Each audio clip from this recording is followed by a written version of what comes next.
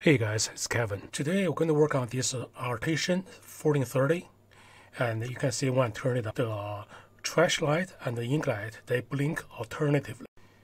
If they just light up together, usually it means there's fatal error. However, if they blink like this alternatively, usually it means the whisk pad is full, and you have to reset the whisk pad. Let me show you a program that can check the whisk pad if it's full, and you can also reset it. We're going to inkchip.net. It's .net, not .com. On the top, you're going to see a link said WIC, which stands for With Ink Counter. You can see if you reset one time, it's about $10. However, if you buy 3 keys, which you can reset 3 times, it's only $7. The more you buy, the cheaper it is. Do not buy yet. We want to confirm that this software is compatible with our system.